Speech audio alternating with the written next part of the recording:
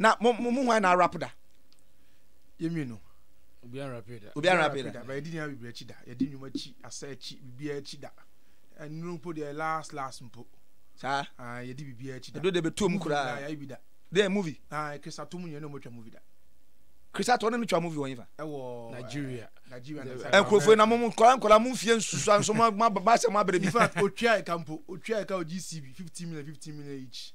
This was about 2014 to 15. And I make Karamode mi kwatwa di free no. Karamode ve che yetim free o kwa me. Mi bia kwa we Karamode. Na se mo fie no mo nyini pi so ma ni na mu pa ma fam. Nyini ntem kakra. Nse obi a omo nyini they grow past their age.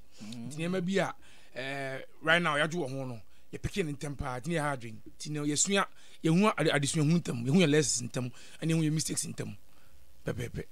Musi mu ache na nso mususa wow e ba to twe afidie no na mo na mo ha me no na ali na da be no nua no beba bie mfa yin ko si hwe mo na mete o mo akire ya na mo nyi o mo na man fi o mo ho sadi ha me fa ntudwa ko mpa ne sa well ataka kra wa yin fa me na me kakra me na mama me sa so na ma nsa ni fa so se bia na me hu ba bia kamera na shinti hwengwa na me hwe ni mu e na no ye di ko me na mo say eno kra na se off there na se the body yen hwe any de mo ka se body yen tan hwe bo na embum se Ghana bobo Monday ana ta fifa wo ampa so Monday in Ghana edi nkunim correct eno mo ko hu hwan na ka kire mo ball betting chachadi bia na about game of chances no it falls under numerology. Game of chances. It falls under numerology. Intina mi dano yetena se before se meka say obi a professor ibia no say nipa koro no. They see that say fame antics bi ne be no person we digiting. Wo hwe omo uko online. This is by research. O fa for now Google na obo say Ghana will win. Predictions are you see that a lot of pastors malams 70% obi asi if obi account if all of these people you see that there is no renowned person be asabi oh buo e mani sunsun e mani otabe me cancer as be that yes that's what the caveat be at so wanye say gamble for them sunsun juma enye game of chances if and I say e bia there be either say be adwuma na say adwuma your prayer and your hope prayer and bible any akwanchire different enti na mpo ugodi aduro mpo wie football wie a also go training wan go training na aduro bia obedi bia no ensa hwe enti no yes enti no yeah as mystics we are not taught to prophesy, we are taught to predict by reading past events and modern boy so currently now we bisa now the power energy bia na also wono and no near the for rely on the prophesy solely on their own intuition. We don't rely on solely our intuition. You see, snappy would you snappy baby to idea. We don't work by faith, we are steppers. We work with action, practicality. And you book munim di anyone when there be one bosom da, on the bosom tea, on what the other, on sunsum da, and only the cancer. Or go fem, or go bisa, and ye giddy into the court, there be a fagidi, and a more than anti giddy will be a young. Say one for giddy and poor and can be a chair ye, but you have to apply the physical laws and son of GDB. Into the castle, Joadano, Ghana Boa, a befe no, and say, we have analyzed numerology, the airy spirits, Yashem, Ashafem. The east, north, south, and west, and we say the powers that be no, and a place back community on board. You no, almost spirituality. You represent religion. Which place back community and Sabia, you see that they all practice Buddhism. Indirectly, we are not trying to expose anybody. Who say left hand no, we have the Kabbalah here. We've been initiated for the past 6 years. Yakoma Pia Kuma initiated a lot of people at our temples. Ebisuno and Omokwanso, Kabbalism, any Shikism, say Jewism, I can say Jewish for or mortality no madi. Obia was saying or the Gun, ebi the go among say dove, ebi the go among say yes with the Gun. Some crowd with me to the Bible, son, your banner man 40 teachers say, Obia and said, Obi the unknown ye be, Obi about to say that witty, in a name yet. I send a first one and Cremophobia first one pine, a bosom for no. Obi never got from Edigunsa, Obi name in Nigel. Yes, so I for Abamos, me, and I must be shooting Nigel, Abon Pino, Nina, a bit enter. Intino, which a place Nibia, Bakumuni and Sabi, you see that they are all applying the right band. Now, Obianas and your charging I could do. And just Obo no Masabi, or Buddhism court be there be Obo and GDA, once a more now Bobo Abuchiri. So they adopt the religion, the beliefs there. When you do Dimbagan and between training Yandibia, until they have to adopt with the Western religion, the Western spirituality.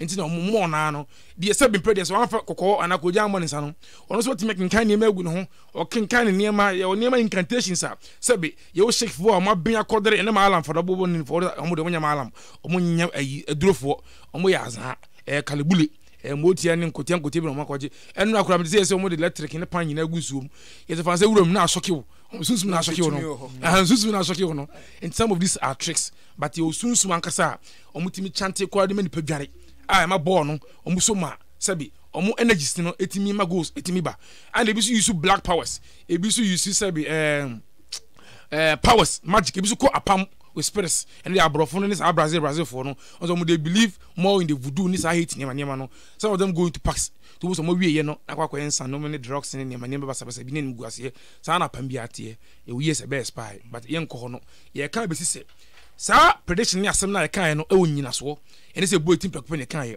sunsu mi be sha we have to have a tat with a date with a supernatural being bia honhom sunsu no ono enim daachi nipa enim daachi nyame enim daachi nyame so yehunu na ehunu ochina nti na ma honhom no so enam na ascending masters yesu ne muhammad mo ne sultan mo ne atiamfra mo ne honhom no enna mo so mehu nyame tumi nti nam saa honhom yi so no enna me yehu se achina yi etuka akwansia bisi enne yi boya yekubo ebe yi nti ye be ka se Ghana ebesa subiem Ghana enye ntotoroto we face challenges nenso no as mystics of the land no say about us one personally minimum we have been in a room there are mystical people your mystics no your age is one ma odura wutimi ye power bi to me bi ene ne bi omo ye mpanfo about work so they are chanting to influence the power and the number of votes add numbers to it o to onom na o ti abontin o ye se be Ghana ni akoba 956 unji o beka se ye kan ye akoto ababa akopa wi o stories obi dey 3 ye wo mo so o mo ti onom a enya asofo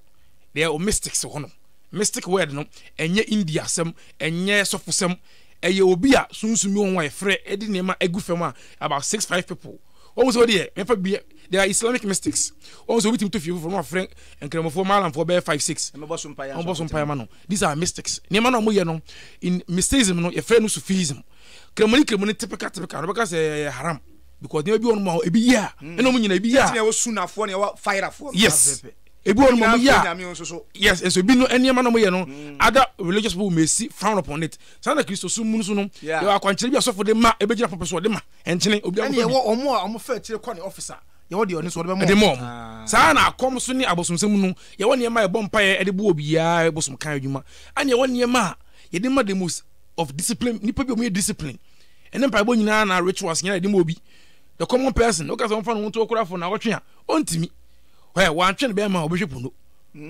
akona bisi na adwi mu ene woni ma di o ma obi so discipline extremely disciplined it is how na born so no mo you see 1 or 2 3 people you see that they have been raised in a spiritual manner the day are you ene ni nwa you see that they have been matches omodru packs no mo petepete ne magusu o ga say di entia they have been raised by a spiritual no wa chichi nsa we mienu abom last two no yes the data baneji pa yes o timi chichi we no obi say ya McKenzie nebitimi aye ni yes a mystical hand of prayer what makai because ana me dey be o chichu ebum yes the mystical hand of prayer obi ye say kire wa your stroke na anya wo me am temi yes adem ma you need a certain age also you be 50s agene ba until na sunsun no nante to young man bia ni wo sofo bia ni wo we below 50 obet my sa kwantire ntino bom pa bro mo nyina gutis no ntino mo nim ntino mo nya ta utiri no mo tata utiri ho mo nim no mo ye bia ni say abrabone din se den yakopon ne bon sama ho fam se bi nya ye say ni ma wa me see young person to me ye young pastor penny ye mary ade me timi ye adentra e mysticism mu a ye woni ma physically ebi body etimi ye ebi so body ntimi ye amoti we me feel me hu ne se mo ye kosua ba ko ni mu apai identical twins yes but you difference ye ba ko there's your difference mo na munim esamwa mo zangofu mo nya kan kwanhia da ani nya kan kwanhia da adan na mo hunu se ne mutuka ebe ha mo na mkotui ye hu ye na mo ya so den ena aso den kra pesi ye woni ebi te se sunsumdwuma no kugudrofo na sunsumdwuma na adekro nti esi ye no ene ye ntia na China fo bi kan ho e yo mu kikawa ne kan ye ho na me fa question on a spiritual level okay akwanhia esi ye yo physical loss utwe mutan se ahye sem Chinese steps we ya me height me first steps am sanya be so we po num sa unless it's guarded say me sane na metiato a bi bie no be simi kwan metiato ba me nan mi na ke bebubu a ba ko pa ne bebu enne se me wa hoban bo medin say ya say they don't mean see no kwan be si na mum ya we lost Bob Bia every soccer match at the end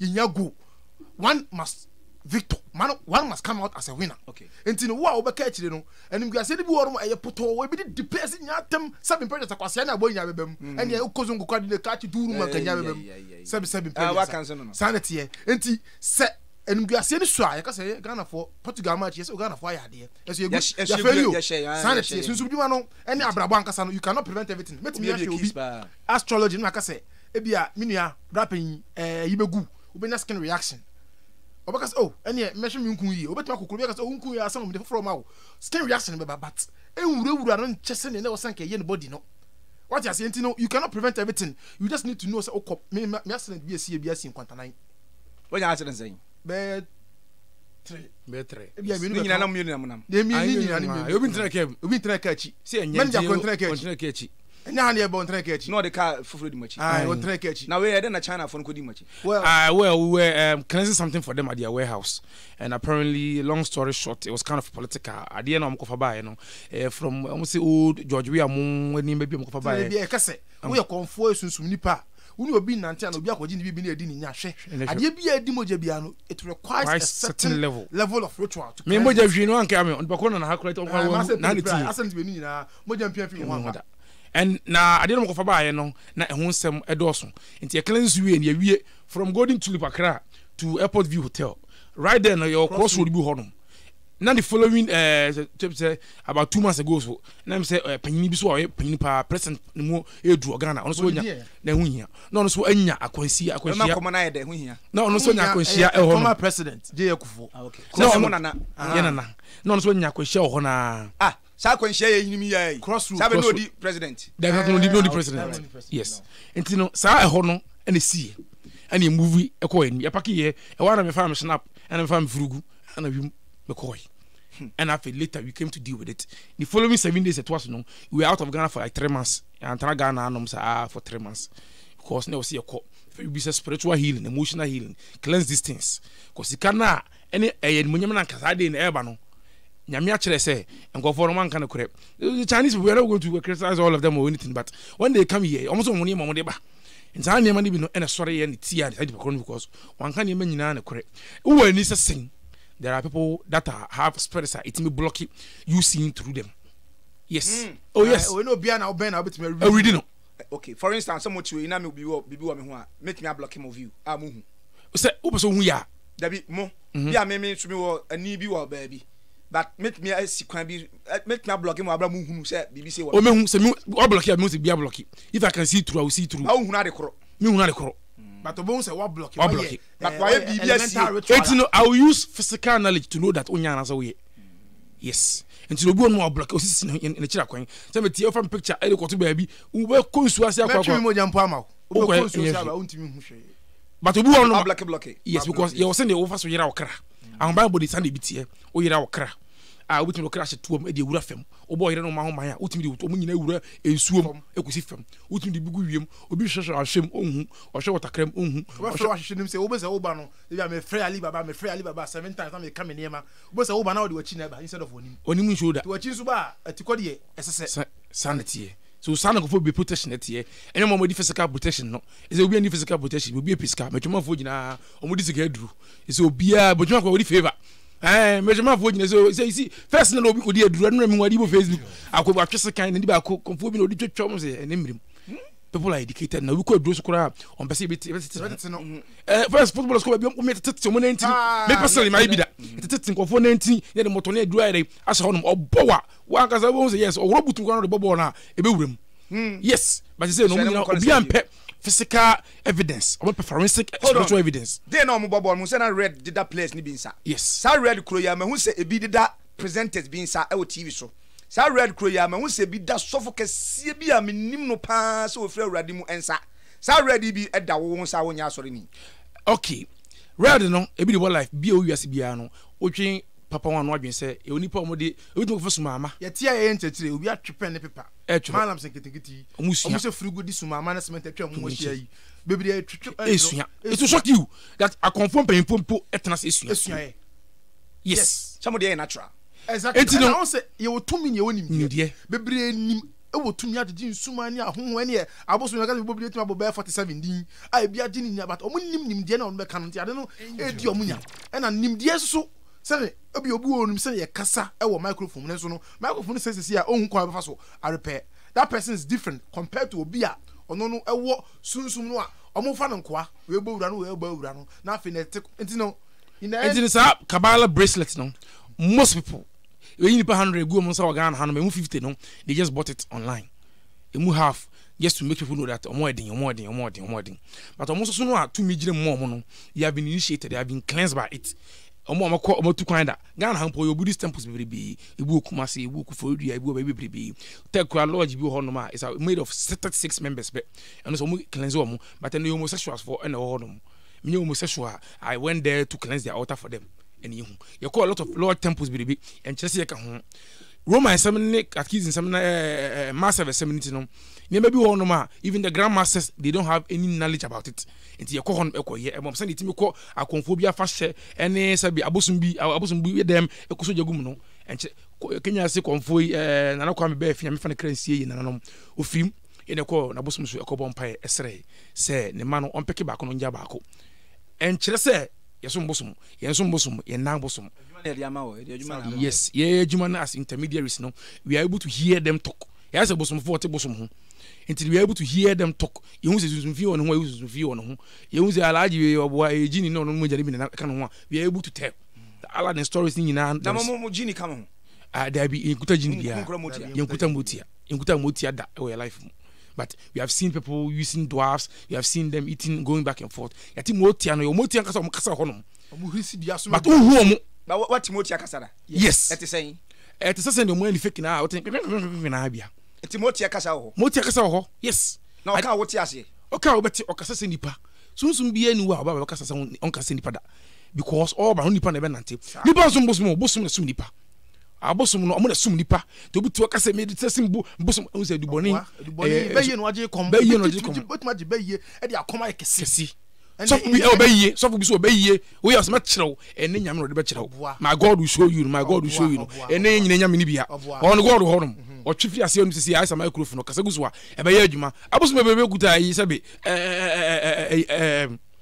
de katosui Gonja for them katusi what does I before say agbonu gbaja che say efie susune ye de pray ne be bibia no nyame ntimi sana bibia so no amusam ntimi sana if you are going to believe in God you might just give a reverence to the devil white yes say oji nyame dia so won say bonsam so ho men kasa bonsam ni wiase it is God and am no so na yehu so won bonsam tumi na won nyame tiase enam ya fa bonsam kwan da nti no ye ni nyame tumi obi won akwa asore sa ni wi asore a o se o di konfo bi atem esre because the way you can see akwa kase guso we benya wo kwa asore do you say Yesu no we revelate all of these people all these ascending masters tin etena be as Mr. bia nu a o ye konfo anase o ye spiritualist o court bia nu a o bi ka say o ye court grandmaster konfo bia no court grandmaster konfo kombosom konfo ko radio so konfo ko TV so o ko wapaso na wagunsa na o ye bisa no ti information nipa ba bia no ye entretrefo tumi ni ye mienu nyankopon ene bonsam momo de efiri nyame nyame kan wo enye yi eso kasa na mo yi faith free nyankopon nyame som to faith was by faith he made his home as a foreigner and he said efiri nyame hona gidie outer na how me bra won say ye gidie I saw a car accident once na sticker boy chi no atro I drive by faith not by sight and I'm saying how sure truthfully ye woniema say wo gidie o say menni o mi wura kremosumu na ye wadie bi na me gidi ana menni o if they do it ko chief man fi no we let me go chief man because I go chief man I saw some people I know them as known criminals omo jejina ho omo timi ko wo say ka moja mi go chief man fi wow and then the abo moja dey say mo wad no lie me ka nipa moja what the nipa wo be pia ba na ka turu ma hunu mutu moja o ta so a niema na chief man ma ye won vicinity on untimi nko ma obi ekto kwa ti obi okọ obi celebrate bi politician bi aja o twantro kakra ba blessing letter se na say hon ofiri hon na ebe yi na say obi o de saka mo je bi antimi nko kra sa na sofo do bi asore hono wo nipa na ka businessman okuni pa utimi wura hoda ye woni ma defend niema yes no enye wo faith is say ade we mi jai hwe ene faith na be kire mi o what is the law the physical law say mi jai to e be hwe say wo drive kata wani say I'm driving by side by my mind car no be pem say faith nti mi jai me ho firi anjira asia akoto fem bo some project try yesu bi sa eso na wono an mu an so no eso anye yes nti no emma wadwenya wo say kosua duabo nya ya adwuma yesi ye fa kosua mpresa gire nsua no ye fa mame water comfort ye da fa 18 presa yesi mame ye kasa wo radio nchechira ye mu nsem a ye di free nsua ase basoro ma ali baba yankase ya mu fa nche mu fa yesi ye nkokɔ ne ye kosua yi mu ye di apem wo enu ne didie I know what I'm saying na sa baba betena ali baba o say and I'm be concrete and I'm do abrepo me fa abrepo am ko wura islegon abrepo ye fa ko islegon obodam omo na ye sa they will make your brain distorted o kan to aso no e kira kwanya you afiri show exit no yes wow aris mama me ne minu am nkuman abayifo ntafo e na ahia ye about to mine no aso for so de mugu ahodo asoma mo kan ntimi de mu ntie angel nyima so me pa na mo ntie ehwe so bi Jose, what's your boy? So I did Coco. What you near boy? Be an alley to be no friend. What's your bema will be another to friend? Jimmy for me kuwa to work with me. What's about me missing the milk kuwa to work with me? Me don't back on Kwanza, me don't back on Kwanza for flower to you more than more angel. Nothing is sans senior bush about Mua. We met him in one go. How nothing Uncle Pong.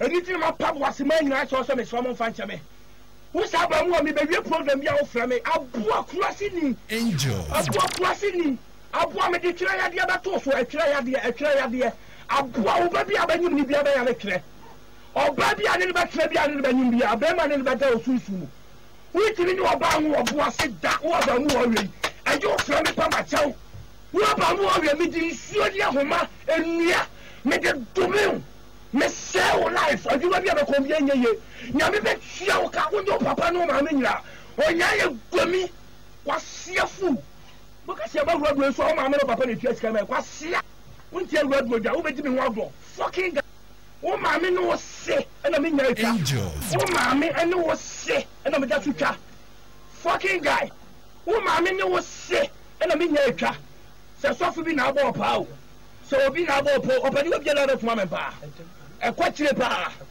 kwasia ba mu atisew wo be di mi odi fo pa wa ho agro wo ni ba bia mi fa ma ba wo aboa wo busia nta ade ntomago me di akade ni kwasia da tu wo busia so kwasia me ba ko bo anante me ku awadi nyankopɔ he abrante me wo fa ena me di snap wo abrante ne me do me angel kwasia wo ba bia ne ba trabo asibia ntimi ne ngo wo ba bia ne ba trabo asibia me na me ka cho me your friend go dey for power me catch your play who ka sa go na me di no boase wo hu kwasia be bu so msika ma be twa yesi a o me ba be wie program aso ma me no se e na me twa no woni no se e na me gi da me gi akoko me gi tramai wo ma me no papa nya me be twa mo ka kwasia wo twa no ko mo aka mo we ye kurasi ni fucking guy aboa angel so ko na wo boase wo nya ye so me banza kwalifo bu se banza woni wa de kro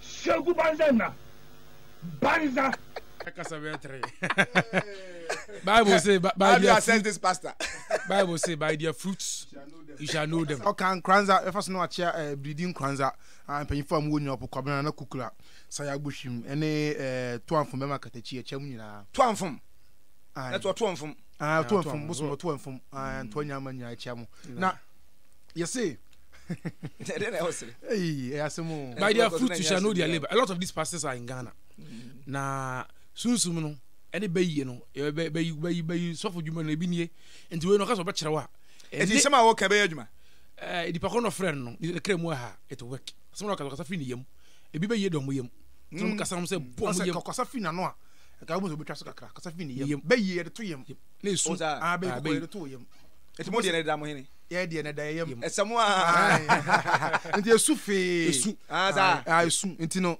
okasa fi ni yam you can tell he's in pain he feels disrespected he feels as we be agu ni masi na aya one thing na people nipa ayen shadan hwe ne say a lot of these pastors more the kunkunkum ko fo bi ba Ghana omukuru radio presenters TV for ne obi kura twa bi ka so me ade keka no kasa che ne style bi na wadome no obi kuta sunsunfin a emfa won se oye sofo oye konfo oye encherehwe sunsunfin ba bia apply obi akwaje bayiye no ana sunsunfin no for the personal use onu odwon na oye yipe kofi no aka wato so problem ba ne yiwa free ho sofo we aka say it is clear that it does not work by the hand of the savior Jesus Christ ene yesu no le adwuma obi kasa say bia you should know woni ani mpo a wutie kasa ne nsem na wo kana okoda ma obeka wato so God's soul corrupt God's soul corrupt unhu nipa mobo nipa to obeka so monkota mo dwetire nyina famra na wo de be yesika first ka be dis kamom obi God's soul create mo eproawe ne create mo apro no we now nyame nipa beka nyame a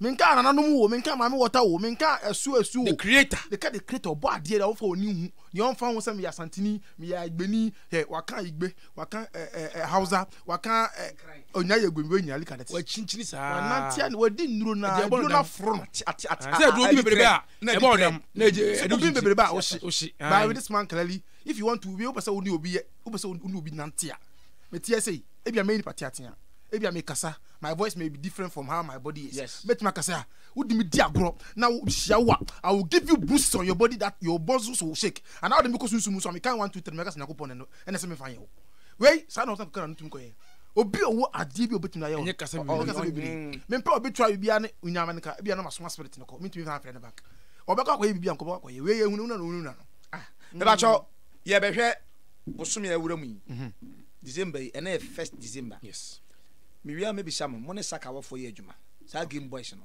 mo ne omo ye adwuma na mo ne omo ye adwuma nyakopon so ebo me no mienu nyina pɛ ana me boa so bo ni pase ne seso enne enti e wose me diye e wose won so diye adan na wo diye na me ni yiye mo nwene ho mame okay na opiesie Esther me nua ba piesie Esther owura anyum tuom mfinhia dunie 20 years oba na ye adwuma no se de sene fata na ose wo de aseda e ma nyankopon to we de piesie Esther Ministries e na present waye me yiye anniversary concert piesie erade nkan ho dwumadie no e koso nyankopon ye adoma buro nyada no 25th December anwumre no miensa pepepepepepe na concert no ahyahye was what is show radian munyam kwa awrade na diniye it will hear the goodness of the Lord 20 years yi a wo kwa wo ba na no mfom nkonya asem enguasie bia nto no onwum tuom ogiane na so sipisi ne na busu yakoba e de na efeso de aseda be me awrade obi to nwum ba akokora anto nwum no biem asan so akoye enguasie ama no it will the Church of Pentecost Bantama utie mi a tieniye bro nyada na 25th December no se wonko na aba na woni dofo bi a wo ba ayi wo be se asolo wi no 40 Ghana cedis se mo ye mienu a couple 70 Ghana cedis VIP 100 Ghana de se mo ye couple VIP 200 Ghana papa cho mun tie ni we ye yi di abo awrade adwuma me gidi yesa obakora bi kura nwum ne kekewa obesan to offering hye no so na bra ba bia banya ticket ne bi nie Poku Trading adum Bantama Church of Pentecost ba bia adwumadi ne bekoso no Angel FM how ba obenya bi Sumpa FM okwa obenya bi ba cho media partners no number 1 ABN Ghana Dr. Wakutin sanu nyuma no ABN Ghana Despite Media e papa Despite e chia papa se kwa me Multimedia Group I want to mention Awampo papa ndesey papa kwasitwum yes me share na pa nkomo de pa akwasitwum me chia ba bia bia and afein Sumpa Kesben and many more me pacho munyina mumfa munhimbi na yenka awrade amaniye enche ewiase amansan nyina wonu ma be grace occasion yi ebebo ye nuaba PAC Esther Chidom Stella Abastil they maybe atwom ye Stella Dugan no ena Joyce Blessing Minister OG Owari Junior ASP Kofi Sapon ena ya brother Sammy my goddess the nation's worshipper hobe de uni adaje a obekọ outlet yakoto forms ni bia ticket ni bia fa phone no say de nura me kwa me ye kire wo no wo fa phone no wa dial star 725 star chini ba star 725 star no about 2828 hash star 725 star 2828 hash no wa so obema direction say ya wo talk credit wo phone so ya ma won simple kra nya simbia mum yentie ni anhye no so sada no yesi obi kwan so onko baabi obekọ de mum manem na wutim say no miensa de 25 December emmo no miensa no na wo bantema Pentecost aso dem honom jumadi yi is proudly sponsored by Adonko Next Level Union Groups Anesta Wholesale Blessing Alata Seminar and a 21st Clinic nanko bon shiramo somebody musika ahye awrade adwuma mu kwame bra ye share nuanu ye bon common so no when I tackle first question adentina well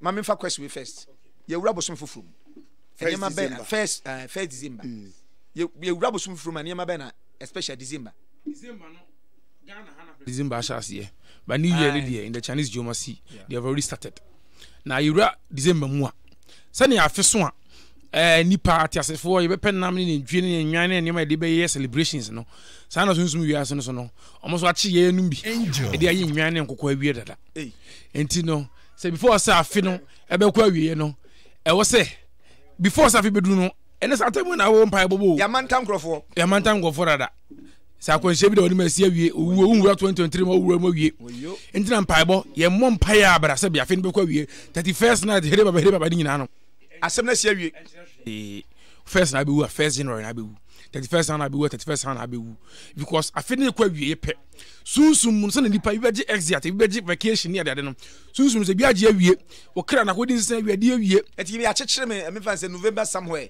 abi am fan say 1st December January no mo de me kro na won ye hu 31st na me here baba there be ansahwe abetumi asesa there be ansahwe so me bo awrade prum say instant miracle nyame onye instant miracle onye sane mo no ahonhom no se nipa se de tie no ebi eye nkokọ ebi ye nipa mua ebi ye nipa sini ebi ye nipa fon sabi nka ho nipa ni bi mu ha nipa ni bi mu oduru kakra it will take one or two things to capture their spirit na niema ese nipa kra no niema esoro na pa ko se nwumre ye beye ba bi enam ba bi ye kọ badwani ye di ni nyina esunsum ennempo no wonyi sunsum kura ni a abrabo na wonyina sai udu 70 kura the fried rice ni indomie mani free ma film you 20 years film 50 70 80 90 na woko na sunsum san kan ho a mu be ya enti no afin be ko awiese na 1 September mu se no niema e be nyina no manifestation period this is a period and a period na obetwa nwa be kunkuku abaye empa be bibia na ka hu so obi ma share obi a odin wo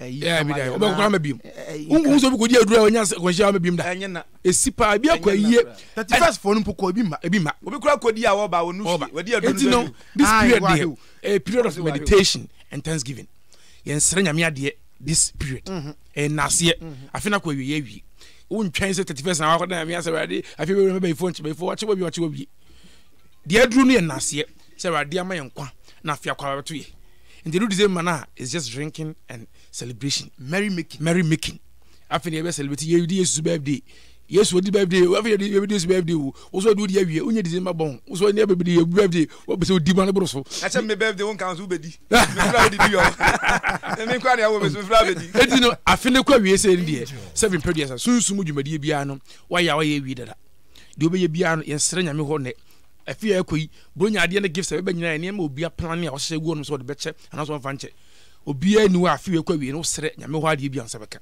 how is by mystical laws even at this point and nekura 1st December say copy 31st after the full moon no if you try now you rough the usika we go into a big financial risk come again for say we try from a nenkopem 25th akosi there full moon no ebe 31st say o pese we ko invest into bibi we say obi wa de bia o hye bibi mu a o to asase bi wuwie wuntimi be na so December no afena no de obebi ne pap obebi obeboka and ebe koso so pa o mo bo boka yes e horror na na still was obebie nti den no so ya ade a wo bie da obebie December ya wie ebi kura wura March na January ebe sha ase yo December ye wi and nipa na mo ba December no ebi firi su ase ebi firi omo ba ye na ye nim awurade akwa bompa ya aba ti mo ma ye mre kakra bi ye bompa na wi ti wo ba ihwehwe nim na mo ba ye de na mo ba ye betra fia trans ya ye merry making ye pia ko one thing is my brother Christians when we say Bible must say Christians are the lamb of God.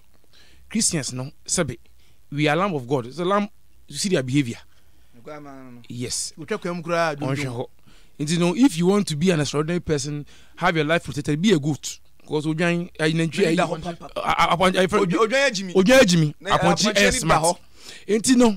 Christopher, the Christian those beliefs, those doctrines is to stimulate your mind. But how make you believe that the Bible na say what they ahobrasiato to dwan ho say wono num so no pena bo pese we dan Bible ne no yen kasentia Bible that is a powerful grammar. O say yenye say goat rather. Bible ne ma no is for the strong minded. Nipa adwum ha yensum yen Christian. Bible means if you take it literally, you will be a sheep. You will be a lamb of God, and lambs are stupid. Bible means overly devoted Christians. My mother is an overly devoted Christian. And of course, the one way for the bar. It's what I say, yeah, for the bar. Okay, the kind of meet you. May I be the master ready on you know, my home by no more BMP Ambra. And that's me the years because me the my yes, we can't count them. I better almost so far so as correction in Nakaze. Yeah, they call you a percentage. The fastest no go pay mention. No, it's a no more name. I'm for no class or the power. Very devoted. No, it's a no minano. Information I call them. They have been enlightened to a point where okay, so often get 3 man on 19 for my own. I said you trade yourself because of Fabra and you so mu adwum da ho. Oh, that's why you be Nyame say for to why you go on which you so wan me just go dogun sue ni sabeka. Enti for go on nante kwa ha na yi santase Nyame nti. Anya sa no kan no. Sa no kan. They will translate it to you literally. Ah, only sa mum dia. Enti in chechemu nyina no, you sure sim ba ko atwa ba ko ma me. Who will do that if you are in your right sense? This is not a matter of God. A lot of people Christianity no, they go to it for sure. Christosum, Coco say, number 7 say, we Christosum cry, and so there are powerful Christians. Omobo Yesu need to do a thing. Your Christopher, Moko, Christosum Sano, almost said, my desire to Yamia, age your mom, because I'm not saying Yamia say, God is not in the flawed pastor. God is not in the warehouse. I saw no more sin on Monday. Eli said, Gumbi, any conditions. No, God is within you. Yameno on Tisro on Tifem. Yes. And no is you have your own inner doctrine. Into not to socially. You have to you belong somewhere and I walk. But then yes, we did say, sorry, I didn't suffer a Christo Summons one day. You said, dear, we don't want to before better worry. I will forget to December and Shassi. December, never expect never been I have a co him December, you room, send me your kind and I see it. You ref from and I see it. Also, no young quarrel. That's why I have and request and demands sacrifices because we are no Thanksgiving. We can enjoy Thanksgiving. And then it's not a seeking month. It's not a seeking period. It's a Thanksgiving period. Protection be a baby. They say my protection. If you have any after the into home in Yami. So about my just because say we have a lot of challenges within the year in China. Most people have a very vague and faint understanding of how God works. Yenti Yamiase. Inti Yamia ni become my huma. I feel in the police say be when you problem of community, I feel the Memuzo, Otimquem, when you do bedi, one quan, watari, if you run over 2 and so last when you get to rent. It's Anya Cratching Quem. Oh, yes, it is Anya Cratching Otimquem. Unabon. There be a woman who some some for de bia de. Omo ne hu na miani munyam. Na na agrada Victor what me film appear no. Ono na se obeya me nyame no. Kristo ni bia kwaso gino December. O because everybody go here shema me ja. Me anko de fiase. Onhu because we see a big challenge in life no. Enti de bia de odi se we ye bonsam, de oye bonefo no, de onye no, ono no. Otimi de we dey say ka say oh, we ne me double so many. Mo de munya mo ye prodigal Christians. Moody say across Sunday every Sunday. You are entitled to God's glory. Entitled to God's glory. You are not entitled to God's glory. Nango say bibia e free. Enso bibia ne free sa. There is no free lunch. Or no one say emra mebo wiase ye dia. Emo na wo woni na say etimi chewe. Adana kwache wo won wie. There is nothing like free lunch. Bibia must come with an offering. It must end with a sacrifice. Bibia wiase bia. Prayer no is yes meditation. Prayer and directions and rituals are different. Nipa nti bia so ka bompa ya ye hama no wo bompa ya wi so ya akwankyere wo bompa ya wi a so wo ye niema it will go into the universe. Prayer there bisa. Prayer is meditation. It's your wishes and your hopes. I just say a person who work company be now they will draft a CV no. Oh, train prayers are not here. But rituals no. You remember me? Na me say am. This is what me na me ko. Oko asori we are so your rituals. So oko mosque we are. Also oko yi saraka. Oko yi akwankyere de guso. Empire body obi ebobi o. Obi nimbo. Ebi ko nimpa. The practical attack. Yes. Ansa nyame eti empire. No no niam sin say we ma blocky. Empire bo. Eni yesu. Blocky ni embebrebe. Tu do to so mo blocky bi. So fi gu ya so mo blocky bi. So mo blocky. Yes so blocky. Well, this mama and come on yenuanum abayifo ntafo ya yenu omo bom komo na ya hwe abrabum ewiase na hokwa na no mbeka de mama manage hu Black Stars on my win straight from ye de hwe ball yeti mo play there for kura din to aso na so Monday na Ghana Black Stars bobo no nko ade e win na Ghana Black Stars the Monday so bobo ra etabo mpa nyam ya ro bobo Friday get prepared mo be ya no mama me grace gift say wonim yare ye hawo